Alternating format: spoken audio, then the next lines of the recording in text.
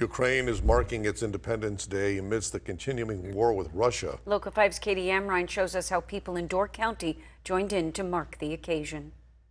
People gathered at the Door County Candle Company to celebrate Ukrainian Independence Day. The Ukrainian-American-owned business hosted a candle lighting called Light to Unite to honor the Ukrainians who have suffered from the Russian invasion. The candles they lit were yellow and blue, paying homage to the country's colors. The business owner's grandmother, Luba Durkach, says she is grateful for the community's support. I'm proud that more and more people are starting to understand and come out and do something about it, because individually it's very hard to do anything, but together you can conquer just about anything that you want. The money made from the candle purchases go to Razum for Ukraine, a nonprofit that donates medical supplies to the country. The candle company has raised more than $800,000 since February. Both organizations are grateful for the overwhelming support. It means so much that so many people across the country, across the world, want to help and want to support.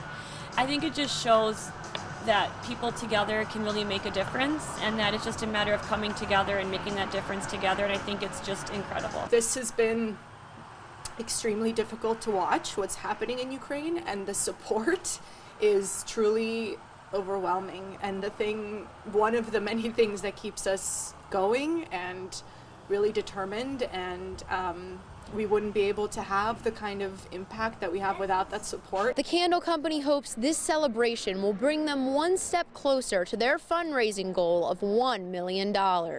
In Sturgeon Bay, Katie Amrine, Local 5 News.